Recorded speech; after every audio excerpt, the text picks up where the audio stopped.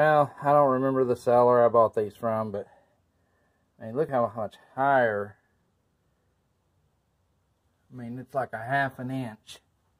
And see, that's, I mean, it's pretty, I don't know if that's factory or not on the other side. I mean, I broke these more than once, but then this bolt, one of the bolts wouldn't go, and so I grabbed a used bolt, and the bolts are different lengths too. Well, that one I don't have it in there, but see, you can see that one sticks out that much, and this one sticks out that much. So, I don't know. And also, I don't know that I think it cut splines, but it, my pulley, didn't want to slide right down on the splines either, so I don't know.